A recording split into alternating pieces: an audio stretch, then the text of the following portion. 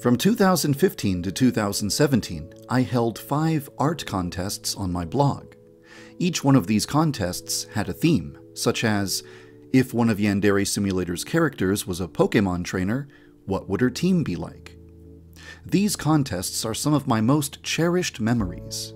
Seeing hundreds of talented artists making phenomenal Yandere Simulator artwork was an unforgettable experience.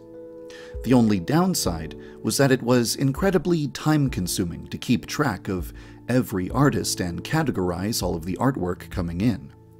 So, from 2018 onwards, I decided not to hold any more contests because they simply took too much time away from development. This is something I regret a lot, and every year I think about those art contests, and I wish I could bring them back. So, when a company called MediBang contacted me and offered to host a Yandere Simulator art contest, I said, yes please! MediBang's Art Street is a website that is similar to DeviantArt, but with an emphasis on ranking artwork and making it easy to quickly find the best artists and the highest quality illustrations. From today until April 5th, there will be a Yandere Simulator art contest on MediBang. My previous art contests all had a specific theme, such as Draw the Student Council or Draw Yandere-chan fighting Nemesis-chan. But there is no specific theme for the MediBang art contest. The only requirement is that it has to be Yandere Simulator fan art. You could submit a drawing of Yandere-chan having a Pokemon battle with a rival, or draw Yandere-chan cosplaying as a famous character. The sky's the limit. You can draw whatever you want, as long as it features a character from Yandere Sim. Of course, the reason why people participate in contests is because they want to win cool prizes. So, let me tell you what kind of prizes I'm offering. If you win 3rd place, you'll get some merchandise from the Yandere Sim Crowdmade store.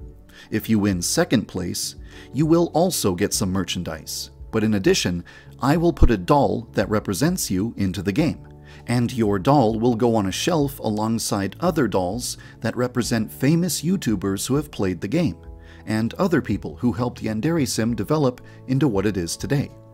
But the prize for 1st place is definitely going to be the most exciting part of the whole contest.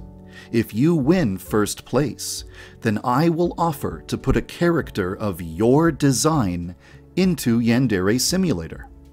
For years now, I've seen people designing their own original characters for Yandere Sim, and imagining what kind of role their character would play in the game.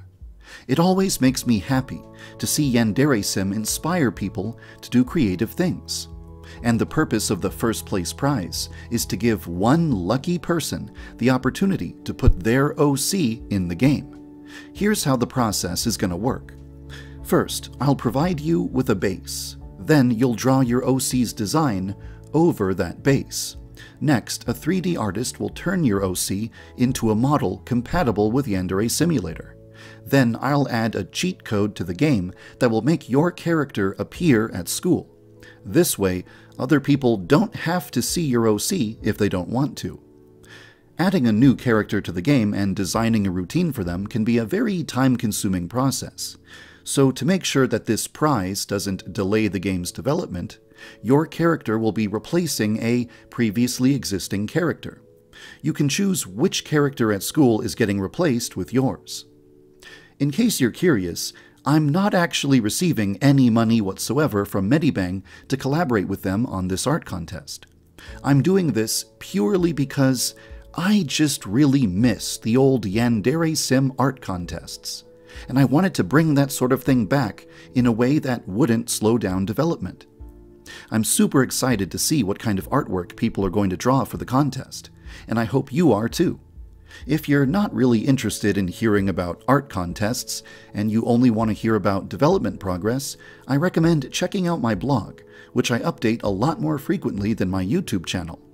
For example, I recently added a new way to dispose of corpses. But I only mentioned it on my blog and not here on this channel because there simply wasn't enough for me to say about it to fill an entire video. But it's still a pretty big deal nonetheless. That's all I have to say for now. Thanks for watching, and thank you for following the development of Yandere Simulator.